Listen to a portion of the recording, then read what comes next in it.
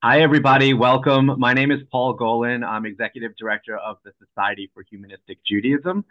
And this is the sixth in our ongoing series of rabbis and cantors from the Humanistic Judaism movement that we called Life, the Universe, and Humanistic Judaism. Spotlight myself. And this is exclusive for members and donors to the Society for Humanistic Judaism. If you're a member of one of our local affiliated communities, you're also a member of the Society for Humanistic Judaism. And if it's one of the ways that we thank you for your support, for empowering us to be able to do the work that we do, for helping us bring meaning to folks who are secular and humanistic and Jewish. So we are very excited to bring to you today Rabbi Adam Chalom, who has served as the rabbi of Kol Hadash Humanistic Congregation in Deerfield, Illinois since 2004.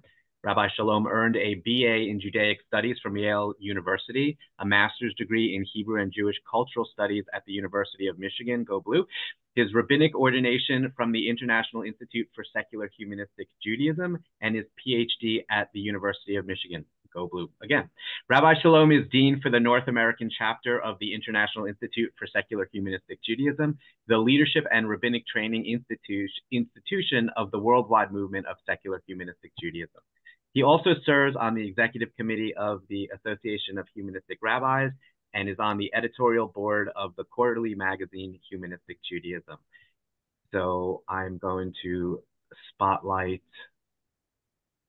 Rabbi Chalom. Thank you so much for being here. I understand you have a presentation and then we'll be able to do Q&A afterwards. Great. So I'm going to hand it over to you.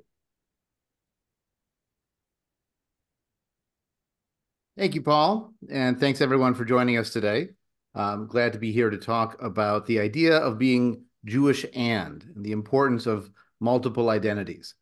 Now, and has always been a part of my Jewish life because my parents come from very different, both Jewish, but very different Jewish backgrounds.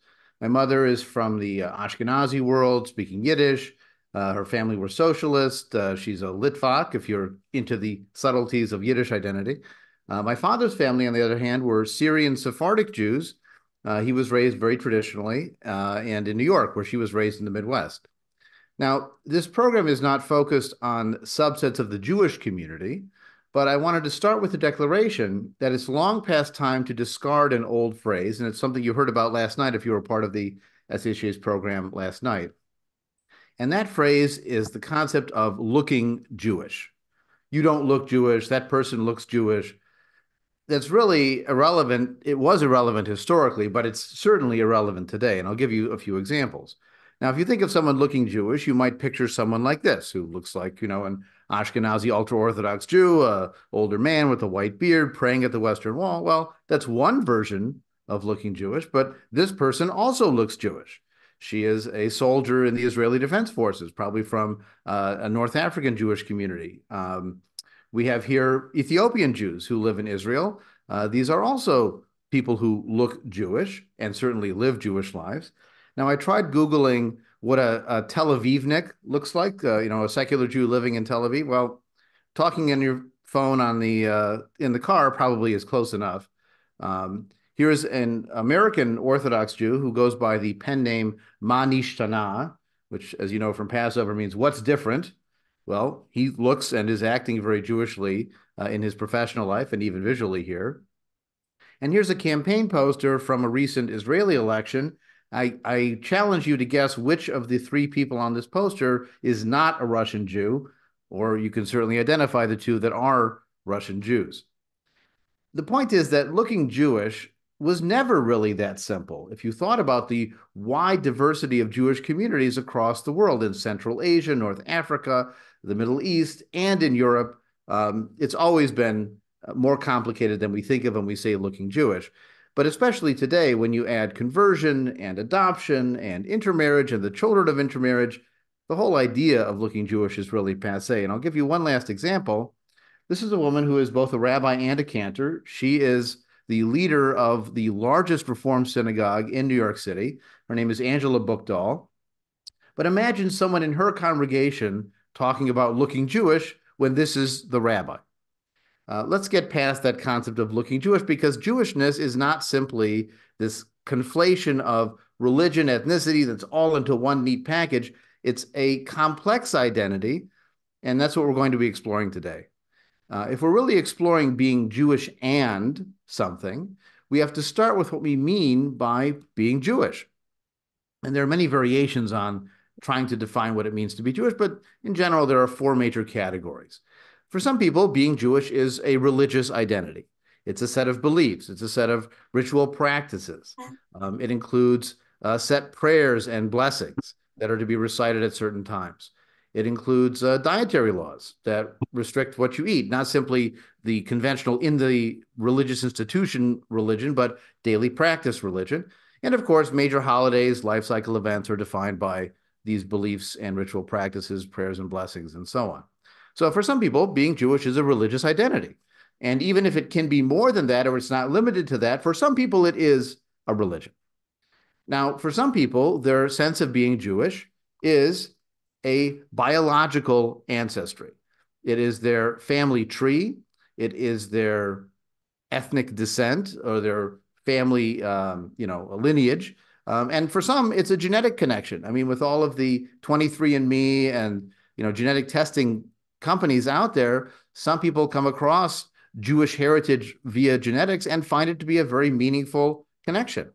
So we have to include that as one of the categories for the possibility of being the basis for being Jewish. For many people, being Jewish is their heritage and culture. And so that could be something that you grow up with, you inherit, literally, or it could be something that you adopt over time. After all, people get naturalized into all kinds of other cultures, and they can certainly experience them in a variety of ways. So this is broader than just religious beliefs. This includes language, it includes food, art, styles of clothing, music, and culture can include holidays and life cycle, but understood a little bit more flexibly than religion, where there tends to be strict prescriptions on how to do it. A cultural holiday maybe has a little bit more creativity and flexibility to it. And then finally, you can think about Jewishness as a peoplehood. What does it mean to be part of the American people? Well, it's a claim of shared identity. It's not ethnicity. It could be a wide variety of cultures under that umbrella of American people. But it's really a sense of being part of a group, however you've defined it. That's why a lot of Jews will refer to membership as being a member of the tribe, right? That's simply your participation in the group, your self-identification. And when Jews were asked how they identify, and this is from the Pew survey of 2013, just because I think the graphic is a little bit easier than the one they did in 2020, you'll see that different people mix and match these in different ways. It could be a combination in different degrees or different priorities, and being Jewish has never fit into only one of these. It's never been only a religion. After all, Jewishness began as being a Yehudi, part of Judah, a particular territory, over 2,000 years ago. It's an identity that comes from your birth in the classical understanding of it. And even conversion adds a new pedigree to you. You become a son of Abraham or a daughter of Sarah in the conventional phrasing. But we know that Jewishness is also not simply an ethnic group, not simply a birth identity, because of the visual and cultural diversity we saw examples of earlier, and because historically you joined the group via a religious conversion. And Judaism is understood as one of the world's three great monotheistic religions, even though it's not multi-ethnic. Like being Christian, you can be Ethiopian and Korean and European, Italian or Irish, where being Jewish always has had this combination of an ethno-religious concept to it. Plus, we have to be honest, and we know this in humanistic Judaism, many Jews do not believe those beliefs, do not follow those ritual practices that Jewish tradition tells you to do. They don't recite the prayers. They don't say the daily blessings. So for most Jews, being Jewishness is some combination of these ideas.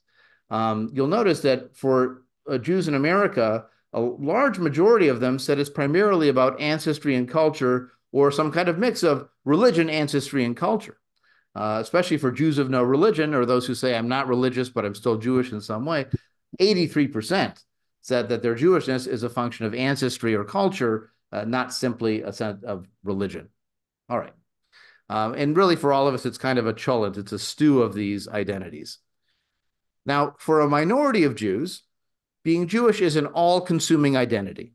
It defines their religious beliefs, it defines their practices, it defines their shared ancestry and their marriage partners. Being Jewish defines their leisure reading, what music they're allowed to listen to, their cultural expressions, what language they speak. Remember, think of all those ultra-Orthodox Jews still speaking Yiddish in upstate New York to avoid the treif, the non-kosher surrounding culture. Well, that's a fully consuming Jewish identity for them. For some people, their Jewishness defines their politics. It limits their exposure to the surrounding culture. So Jewishness is an all-consuming identity for a minority of Jews. But for most of us, to differing degrees, we live in a diverse world of being Jewish and. So here are some examples of categories that could apply to being Jewish and. It could be your gender identity, being Jewish and male or Jewish and non-binary, Jewish and female. That can affect your expression of being Jewish and your connection to both parts of who you are. Your sexual orientation, to whom you're attracted and in what ways. Your socially accepted race or color, if that's a category that has meaning to you or has meaning in the society in which you circulate. What age you're in, what generation you're a part of, being Jewish and in the greatest generation versus being Jewish and Gen Z, those make a big difference. What is your primary language that you use to speak? That can affect how you express your Jewishness, how comfortable you are with Hebrew or not, and so on. What university did you go to? That's a part of your identity, as Paul Golan demonstrated very clearly in his opening by cheering for his alma mater and mine as well, although it was graduate school for me. What sports fandom you're a part of can affect this. After all, you think about your, I apologize for the lawn service that's running here if the noise is distracting. I can't control them. What sports fandom you're a part of can affect your Jewish identity and expression as well. If it's a Saturday morning, do you watch the football game or do you go to synagogue? Well, that's a choice that people will make. What citizenship you have, what country of residence you're a part of, and your political affiliations will often impact your Jewishness and vice versa, as we see both on our side and the other side, however you define yourself. So, my answers to these questions, I define myself as male, cisgender. I'm the same gender I was raised as. I'm straight, married to a woman with 2 kids. I'm white in the conventional understanding of that term, or in the need for sunblock at the beach understanding of that term. I'm definitely white in that respect. I'm in my 40s, actually a little older than 45 now. This is from an earlier version of this. And I'm part of Gen X. I primarily speak English, though I know other languages. I attend Yale University for undergrad and University of Michigan for graduate school. I generally root for Detroit sports teams, even though I live in Chicago. That's where I was raised. I'm a citizen of the United States, and I generally vote for the Democratic Party. Now, different people will have different combinations of these things. Of course, your answers will be different from mine, but it's not really controversial to think about being Jewish and these other categories, because being Jewish by religion and politically conservative or politically progressive, being Jewish by heritage and a New York Yankees fan, by interest, being Jewish biologically and a political citizen of Canada, these are different categories. So it doesn't really seem to be a conflict. Now, some people might not like certain combinations. For example, you have arguments between Jewish conservatives and Jewish progressives over who is a bad Jew, who is collaborating with the enemy, who's on the right side and the wrong side of being Jewish and a political allegiance. Now, most of us understand that there can be many variations on this kind of Jewish and as additions to a base identity, being Jewish plus your sports fandom, plus your political preference, your language and national identity may be a little bit more deeply rooted than your sports fandom, or maybe not. Your gender identity, your sexual orientation, your race, maybe even more so.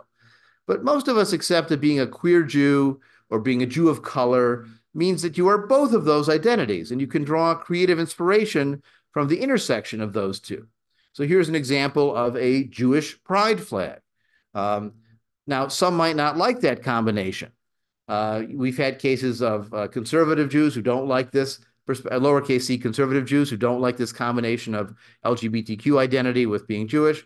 There's also some on the far progressive left that rejected this flag being part of what was called the Dyke March in Chicago some years ago because they felt it was too nationalist, even though there were other national identity flags with rainbow colors there at that event.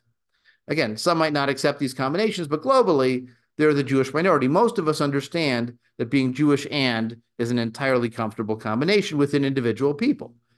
After all, I identify personally as both a Jew and a humanist. I'm a Jew by culture and my biology, in my case, and by peoplehood, my sense of religious heritage, and I'm a humanist by my personal beliefs and values.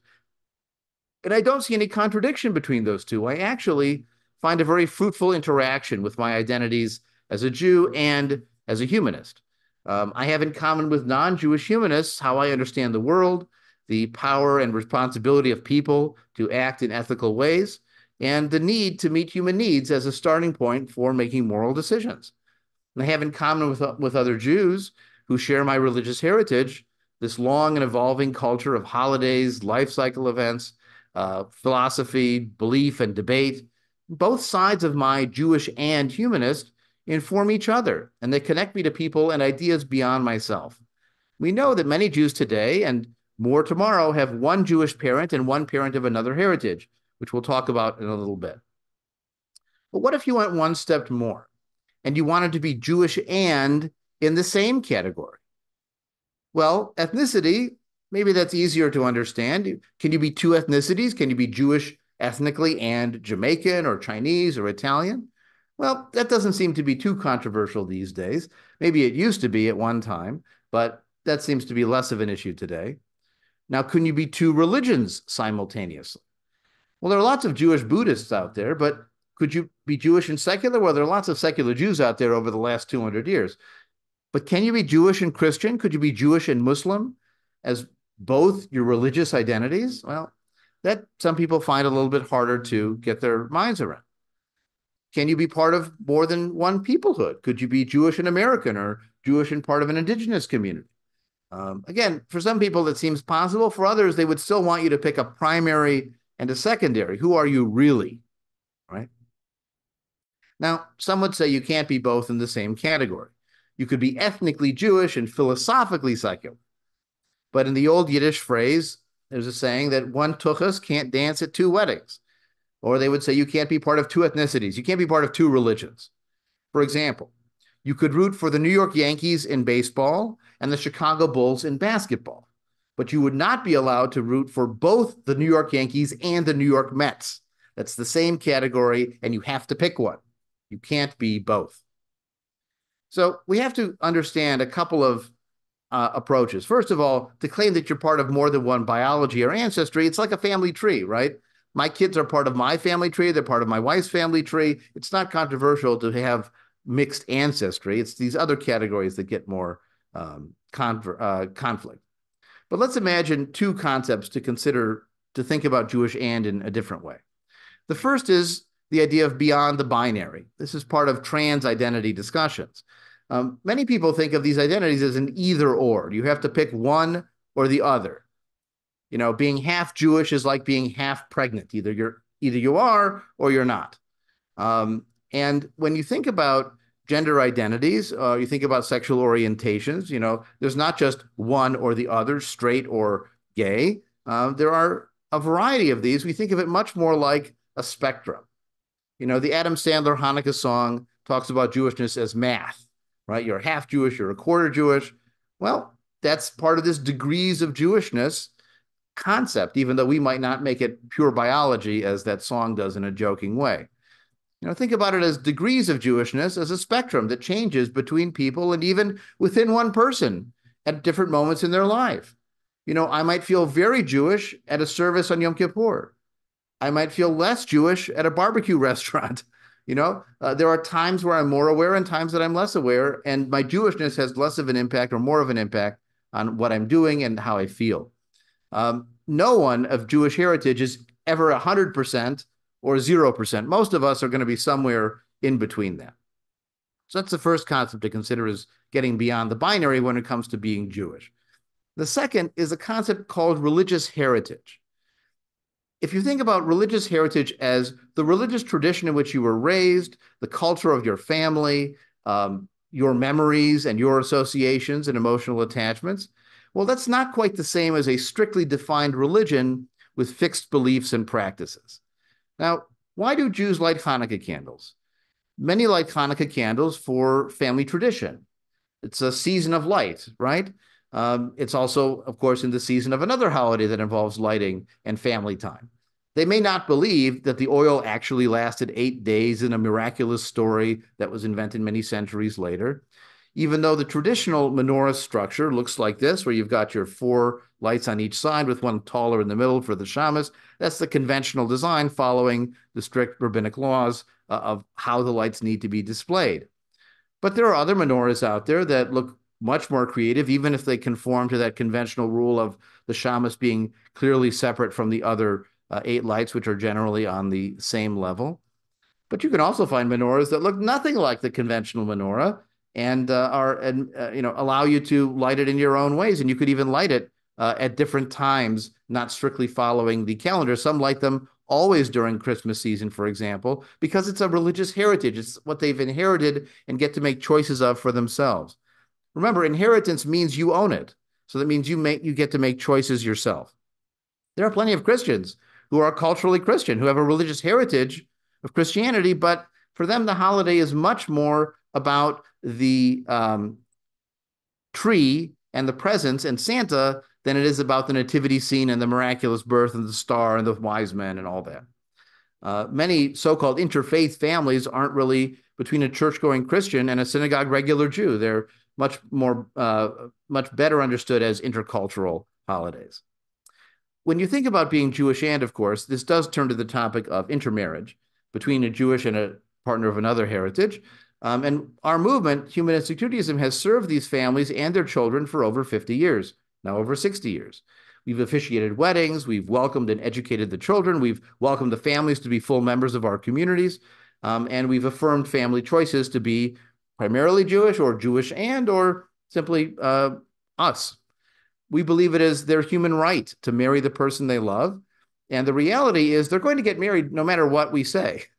Our choice is to reject them or to be sort of reluctantly, well, okay, I guess so, or to celebrate the love and home that they're building and to encourage them to explore the Jewish part of this new constellation of their family in a non-exclusive way.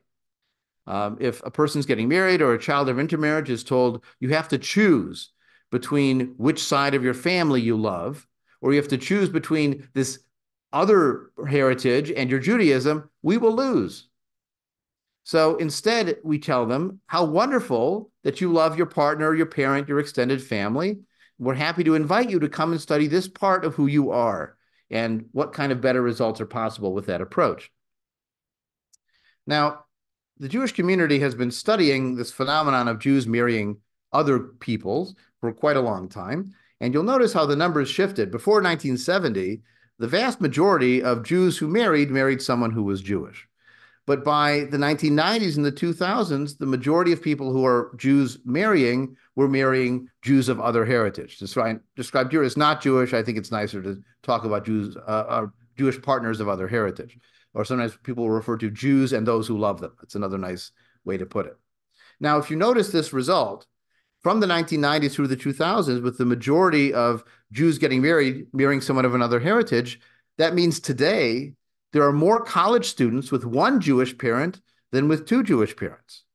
And there are twice as many intermarried families as in-married families, because the Jewish person marrying the non-Jewish person makes one household, where a Jewish person marrying another Jewish person is one household, but it takes up two of the Jews in your population pool. So you're actually making more intermarried than in-married households.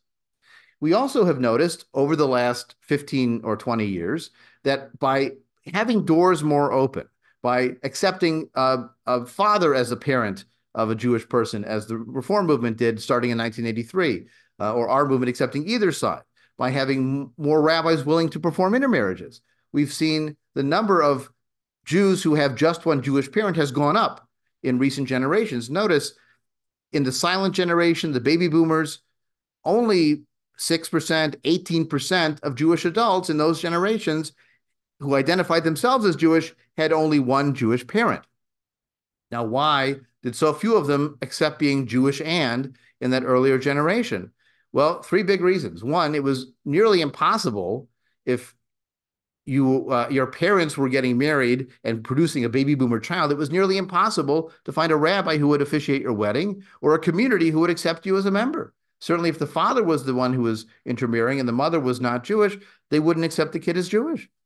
And so between not being able to find a rabbi to celebrate the wedding, having a Jewish community reject the Jewishness of the child and the family for membership, and the fact that men in that generation, those earlier generations, were more likely to be the ones intermarrying, so the kids wouldn't be accepted, even by the Reform movement in America before 1983. Why would the kids identify as Jewish? I mean, they'd have to be really strong in their self-sense of being Jewish. The fact that now, among millennials, it's even of the number that have one versus Jewish parent who nevertheless still identify as Jewish and are adults, that means we're doing a better job of retaining these potential Jews in the Jewish community. And again, you have another example from the 2013 study where more of the younger generations are continuing to identify as Jewish, where the older generations were less likely to. We're also seeing a big difference in how people are choosing to raise their children. So this is from a survey done in 1997. And you'll notice that only 18% of what they call then mixed marriages were raising their kids Jewish. The Jewish and Christian option was about a quarter was no religion, and 33%, a third of them were being only raised Christian. And again, notice that they are only talking about either or, right? There's an and here for Jewish and Christian, but the assumption is that, first of all, it's only Jews and Christians, not any other religious options there. And secondly, that there was no option for being Jewish and secular. No religion means no identity, and Jewishness is defined only as a religious identity here. But in later years, we've seen those numbers change. So here's from the 2013 Pew study. It shows that among those with a non-Jewish spouse in the household, 20% were raising their kids as Jewish by religion, 25% partly Jewish by religion, that may be a little bit of both, and Jewish not by religion or some kind of mix, that's 16%. You add up those numbers, you're over 60% that are being raised with some kind of Jewish identity, and only 37% are being raised as not Jewish, whether it's another religion or just no religious identity at all, where in that earlier study, it was 33 plus 24, 57% being raised either Christian or no religion at all. Now, you can also see an example of how the Jewish community presents the information in the way this same question was presented in the 2020 Jewish survey. Notice the headline: intermarried parents much less likely to be raising their children Jewish, except they're actually more likely in the 2020 study than they were in the 2013 study. Jewish by religion has gone up from 20 to 28%. Jewish but not by religion has gone from 16% to 29%. Partly Jewish by religion is down a bit, but the not Jewish number is also down from 37 to 30. So you are well into the 60s, even up to 70% almost of the children of intermarriage being raised some kind of Jewishness. Now it may be Jewish but they wanted to highlight the negative instead of the positive, even though the trend is in the direction of more Jewish and. We also have to recall, and I'm getting to sort of the last part of the presentation here, we have to recall that that concept of religious heritage applies to the non-Jewish partners of intermarried Jews. So here's a study that was done by Brandeis in 2019 of alumni of the Birthright Israel program. On the 20th anniversary of this program starting, they interviewed the participants, and they had a whole set of data that came out of the people who went on Birthright as Jews and married someone who wasn't Jewish in their own life. So notice the religious identity of the non-Jewish partners of people who went on the Birthright trip. 56% of them said they weren't religious. So I sometimes call this marriage between someone who's Jewish and someone who's not religious an interfaithless marriage. It's not really interfaith because they believe things. Maybe neither of them believe the conventional religious concepts, but certainly the non-Jewish partner does not identify with a particular religious tradition. Some of the non-Jewish partners are informally Jewish or partially Jewish or even in the process of converting. So that's a very different dynamic than imagining the church-going Christian with the synagogue-going Jew. Here's another example. How did they observe certain holidays? For Christmas, 71% of these couples did Christmas with both of them celebrating, and another 15% had the non-Jewish partner doing Christmas in some way. Easter, on the other hand, 32% did it together, 18% was just the non-Jewish partner. Notice Christian religious services. 90%, neither of the partners went to Christian religious services. Only 5% of the Christian partners of intermarriages were going to religious services. And 6%, they both went to the services, which is also an interesting experience. And imagine what the kids will be choosing coming out of that background. In the end, we have to think about what these services mean to them. Is Christmas a religious celebration? Well, in many cases, they don't think so. Is it a time to do family traditions? Much more likely the case. Again, you see their Christianity, their non-Jewish religion is a cultural identity too. And therefore, it's much easier for them to connect with both if Christmas is a family tradition time and Passover is a family tradition time, than being Jewish and is having a foot in both worlds. You know, the solution is to think of being Jewish as a family identity. You can be connected to more than one family. You don't have to renounce one parent to celebrate with the other parent. Families have long histories. They have traditions, foods, they have in-jokes, they have a sense of family heritage. They may have a family set of beliefs or values, and there may even be a family sense of political allegiance. You know, we're a long way from the era where a Jew would only marry someone from the same shtetl, or only a Litvak and never a Galicianer, or however you want to parse these subdivisions of Jews. But there are a number of implications of this Jewish and approach that will change Jewish life, already have, and will be changing going forward.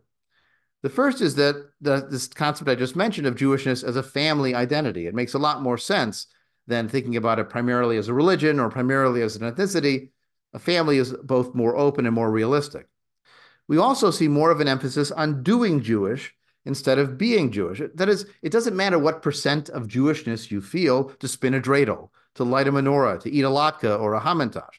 These are all experiences people can have, and the non-Jewish partners of a Jewish and household or a Jewish and family can easily do those things too if we lower barriers to participation. We've seen shifting dynamics on key Jewish issues because of the Jewish and experience. Someone who identifies as Jewish and part of another people may have a more universal perspective than a parochial one on questions of whether they will marry someone of a different religious heritage, their response to anti-Semitism, their approach to Israel, or how or whether they focus primarily on Holocaust memory. Certainly, Jewish pluralism will become more complex, not just a question of what do you eat or not eat and what do you say or not say when you're praying, but whom do you accept as Jewish or not? Because those barriers are getting larger and those gulfs are getting wider, and that will make Jewish communal efforts and Jewish sort of peoplehood more broadly considered harder when members of your community are not recognized as Jewish by members of other communities. We'll certainly change how we approach Jewish education. If you're talking about intermarriage, how do you do that? But even more importantly, what do you cover in your studies? And how open are you to other practices being part of your community life versus part of the family life of members of your community separately from what the community does?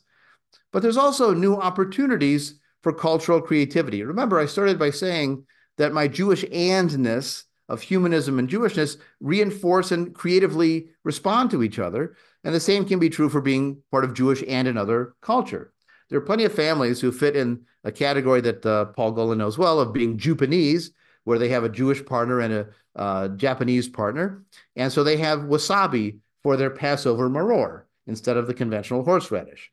Although actually the secret is that most wasabi in America is horseradish, as it is. It's just colored green and presented a little bit differently. But this is, again, a way to bring elements of both cultures together, or some families will have a painted Easter egg as their egg on the Seder plate. And that's a way of bringing it together. Think of it like fusion cuisine, right? Fusion cuisine can be wonderful, where you bring elements of multiple cultures together, and it's not an either or, it's an and plus. So I want to end with describing 4 people who could be considered Jewish and.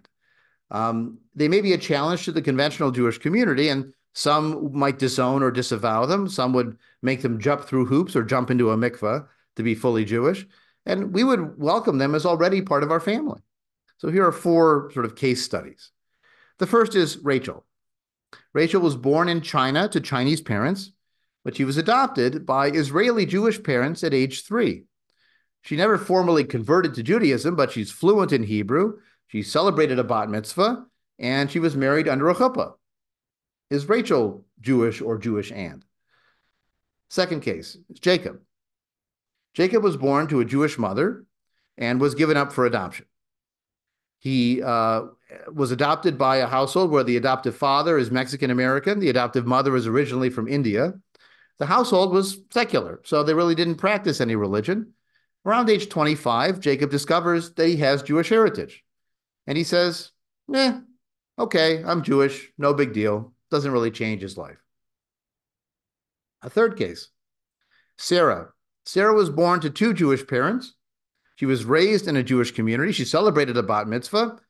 She decided in college that she's a total atheist. She wants nothing to do with organized religion, with nationalism, with any kind of separate ethnic identity. She wants to be just a human being.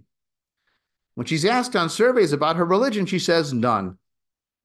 And then she's asked, well, do you consider yourself Jewish in some other way?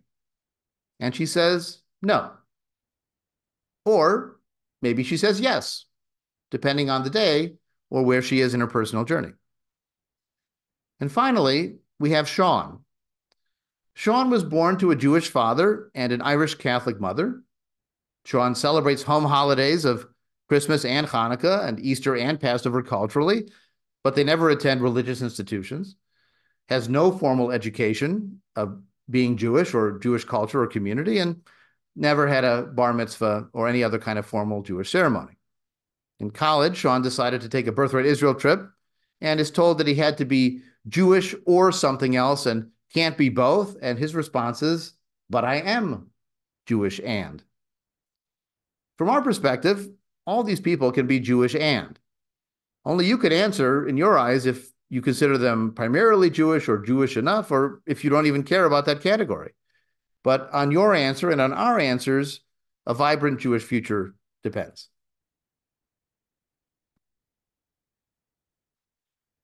And so with that, I'd love to open up for comments or questions. I've seen some items in the chat. I can't read the chat and talk at the same time, but I'm happy to look back through that if there were questions there. Otherwise, I'm happy to have people recognize. I'll let Paul and his staff handle choosing who gets to ask a question. I see Herb's hand up first, so I'll actually remove my spotlight and yours and let Herb ask his question. But I have 2 questions for you, unless one of them is asked by Herb, but we'll see. Go ahead, Herb. I doubt it.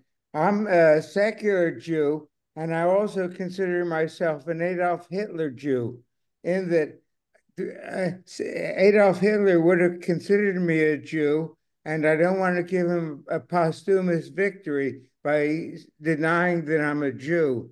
And I have family who died in the Holocaust, and my parents, when I was raised, told me never trust somebody who's not Jewish, which I, of course, rejected. I'm married to a shiksa. So that's the other kind of Jew I am. Yep.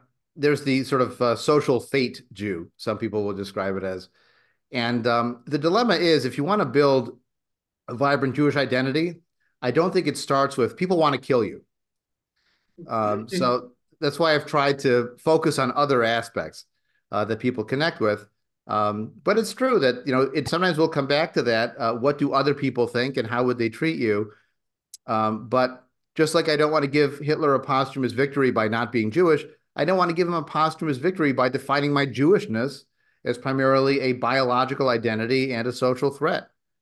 So that's why I've talked more about peoplehood, culture, heritage as positive connections. Mm-hmm. I'll also comment just briefly.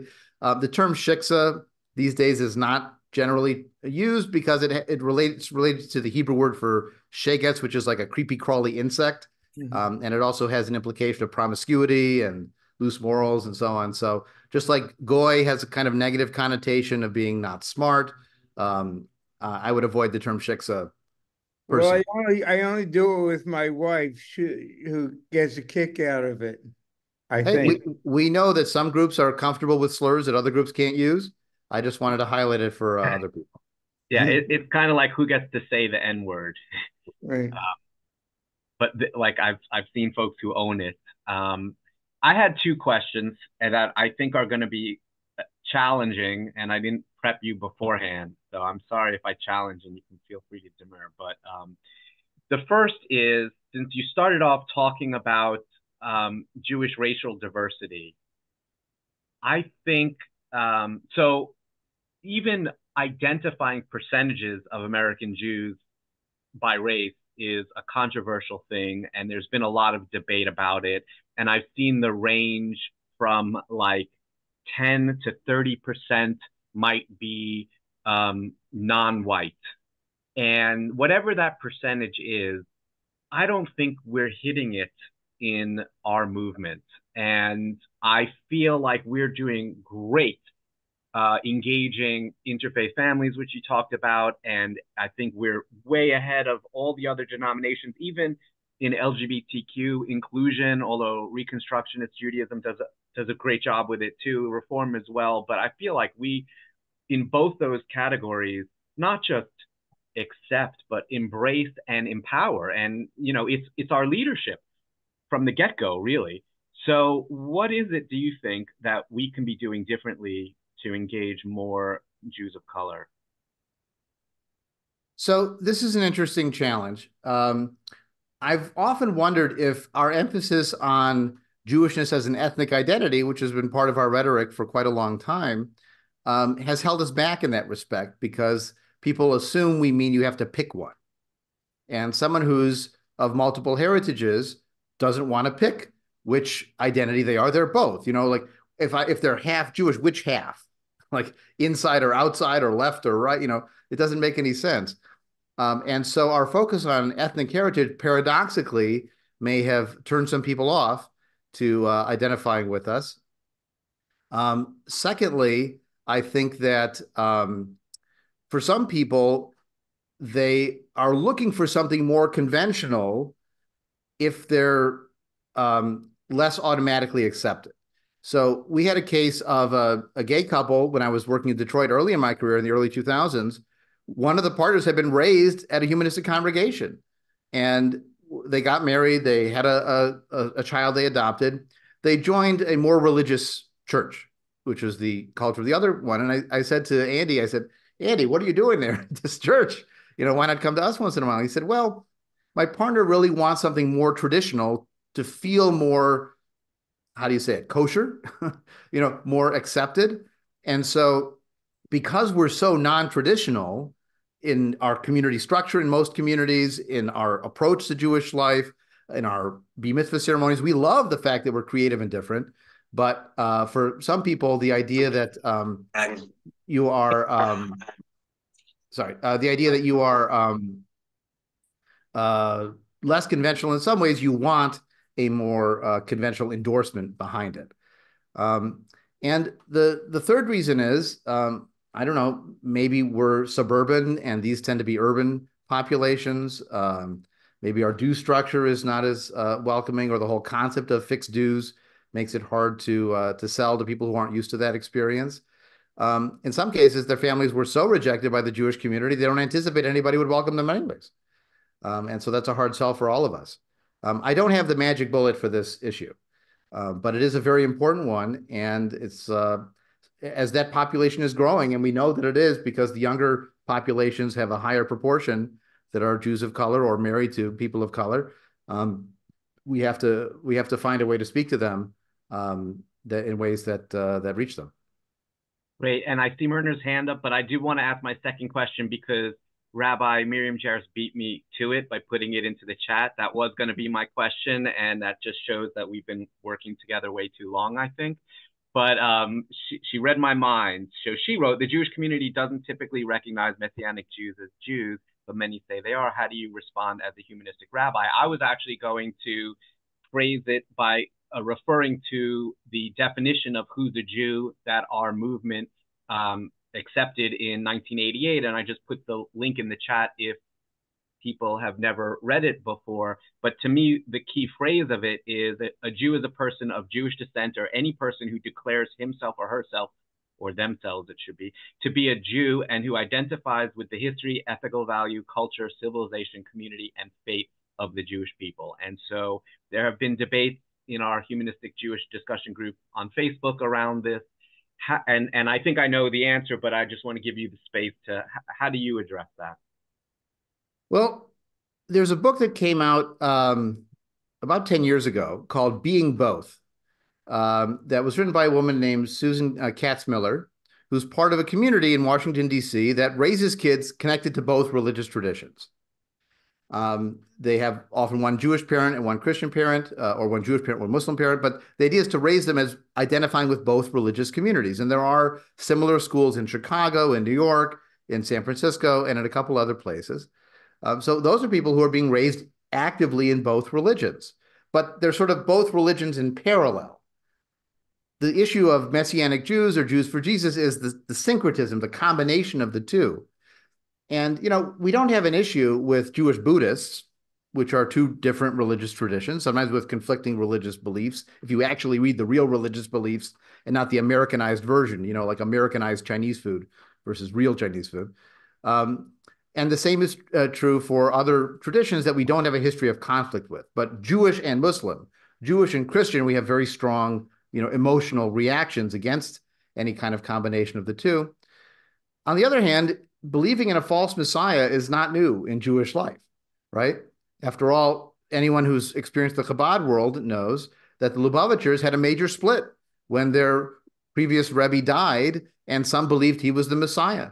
And so there's another modern version of Jewish messianism that's happening simultaneous to our own experience. So if the Lubavitchers are not expelled for believing that Schneerson was the Messiah, then I'm not so willing to kick out the Jews who believe that Jesus may have been the Messiah.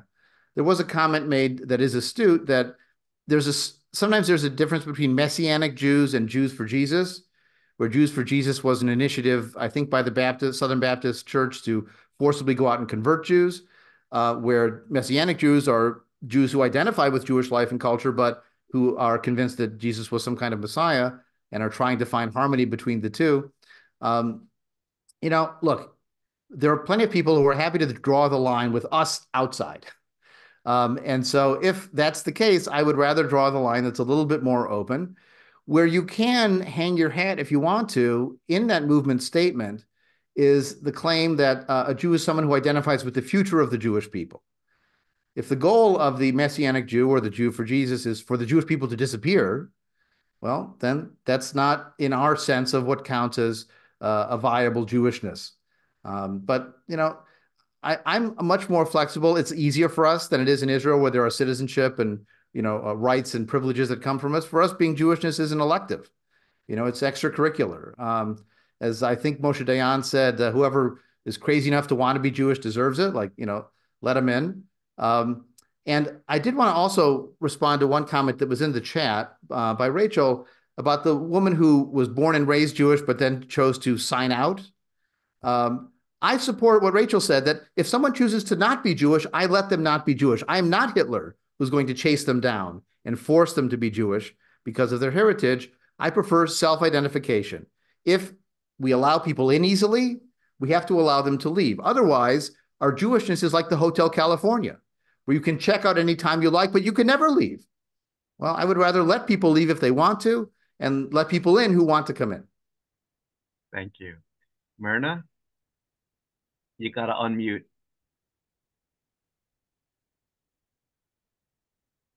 I'm sorry, Myrna, can you unmute?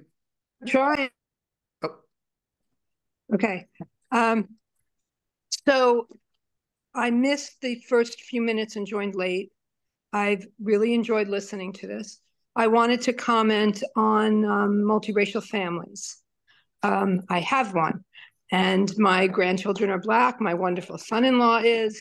They're of Caribbean descent, and my daughter grew up in Humanistic Judaism, and we're working to they have a multi-religious home, and there are tons of secular Jewish books where we can find them, or our own writing and lots of storytelling. And I think, I mean, this is just from our limited experience because we're working at this. But her generation, this generation of millennials, there are a lot more multiracial families. And wherever they exist in our movement, we need to bring them in, not just as a lone family on the outside doing their own thing, but try to integrate them into our communities. And that's how we're going to bring in other families. Because even in this congregation, which is in, an urban center where there are probably a lot more families, they try to be inclusive in the language, but they just don't hit it right. I've pointed it out, I'm not heard. So, because unless you live it, you sometimes don't recognize the language. So we need to bring in people, young people, who live this and know how to talk to other people who also live it. And I think that's the future if we want to be fully inclusive. Thanks, Myrna. And I'll add, sometimes the rhetoric we use is important. So if you talk about, relationships between Jews and Blacks, that's assuming that you're one or the other, but you can't be both. Right. I mean, we have a multiracial family, and that's right. They're not picking one or the other. They're both. Right. Right. And now we all are. Right. So this is one of those, questions of rhetoric, questions of what images are on your website. What kind of families are depicted there. That's very important because people are going to want to go places where they feel welcome and included. And they aren't going to want to go places where they feel either intentionally or unintentionally excluded by the way things are presented. Now, the balancing act to that is that we draw all kinds of people from all kinds of backgrounds, including white partnerships, right? And including even Jewish marriages. I'm a minority in our movement because my wife is Jewish and I'm Jewish. And we have, a non-Jewish step parent. So our kids have, I think, one not Jewish grandparent, and the rest are all Jewish. That's unusual in our movement because of that we've been so welcoming to intermarried families, and families with two Jewish parents may have a synagogue they're already members of, and so they wind up going there instead of finding us. But our movement's messaging has to appeal to everybody. And that will include Jewish partners. And so for those people, that language of ethnicity is still important to them. That is how they self-define in their Jewishness. That sense of heritage is important to them, even though some people who, let's say, become Jewish or convert, adopt, whatever the phrasing is, they don't have an heirloom menorah that they've had in their family for generations. So they're not going to have that hook for them. We have to be very creative in finding ways that appeal to a wide range of ways people connect in non-exclusive ways. And so the sensitivity of hearing it from other people's ears is really important, but also accepting that, sometimes the conventional is also who we include. So defining ourselves as anti-traditional. Well, some people like the concept of tradition. Some people have family members who are still Orthodox and don't want to treat them all as hypocritical bumpkins. We have to find the right balancing act of our integrity and honesty and saying what we believe, but also accepting we have a even more diverse audience to draw from than we did before. I think we have time for one more question. If somebody has one who wants to chime in, there have been a couple of things mentioned in the chat. If you want to just unmute and say them if you're comfortable. Well, I saw Andrea had a comment I wanted to respond to. I'll do it briefly. The question is, why judge other people's Judaism? Is it coming out of fear? Is it tribalism? I think that's part of it. I think part of it is also an uncertainty about your own Judaism. You can make yourself feel better by pointing at those people who are doing it wrong. Or by keeping someone out, you feel more in. You're the gatekeeper, right? You're the guardian. So sometimes we've excluded Jews to make the ones that are in the group feel more in the group. And that's a tragedy. So we try not to do that. And that's why we're more inclusive in our definitions of being Jewish than just about anybody out there, in part because we've been judged out too many times in the past. It's that step beyond the golden rule. Don't do to others what you didn't like, do even better. And so that's what we try to do.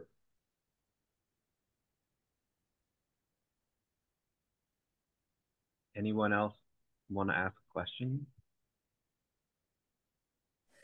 Do we need a critical mass in order to make people feel welcome? Well, this is the chicken and egg dilemma, right? If you have one or two multiracial Jewish families, are they the tokens? Are there pictures on everything? And then it becomes obviously cliche that you're doing that. Do you use stock photography of people that aren't in your community or not? Or does that feel inauthentic? Getting past that sort of the hump is tricky to do. Part of it is by programming. We in our community, thinking of LGBTQ outreach in a different category, we for the last several years have done a Pride Shabbat in June on purpose, so that people can see examples of past programs. We get pictures of events. We also walk in a suburban Pride parade and give out things there so people there see us. But it's a process, to develop that library of past events, to have a library of pictures of those kind of programs, to show that you're walking the walk. And so it may be that a series of programs on interracial Jewish experience or multi-ethnic Jewish communities is what's needed to sort of gain credibility. And the nice part is if you record everything and put it on YouTube, people can find it. Or it gives you a thing to point people to if they have concerns about it. It may also be if you're a more politically active community that taking stands or walking in marches on particular issues is a way of raising your credibility on that front. But I think you're right, Carol, that at some point you need a critical mass, and it's tough to get that unless you get a group of like 8 families that find you and join you at once. It's going to be tricky to hit that. Yeah, but if there's two families in a group of others, they can support each other. They can be there for each other. And I think also leadership is important. If you have these marginal people who feel, are in leadership, they're seen. Well, here's another way to do it. Bring in guest speakers. There are lots of Jewish people of color organizations and leaders and rabbis now who can come in and talk to you about their experiences, offer their insights, help guide you in what your community is doing, and having their face on things, even if the leadership of your community tends to look white. You can find ways to diversify your program offerings by bringing in other people and paying them an appropriate honorarium, which is fair. That's another way to show that you're valuing Jewish inclusion in all of its respects. I think Israelis have sometimes also felt that they were on the periphery and not accepted in the Jewish community. Yeah, I mean, there's all kinds of inclusion we could do better on. Absolutely. So I really appreciate all of your presentation today, and I think that is the key point that you're ending on, is recognizing that we can do better on inclusion. So I really appreciate all of it, and thank you for being here, and thank you everyone for attending. This is always the second Thursdays of the month, so we have 2 more. We'll probably take a break for summer, and then I have to ask all the rabbis again next year if they're willing to do it, but I hope they will be, because as you can see, if you've been joining us throughout, there's a remarkable diversity just of topics and conversations and the ways that our humanism and our Judaism touch all aspects of our lives. So thank you again, Adam, and thank you everybody for being here, and see you again soon.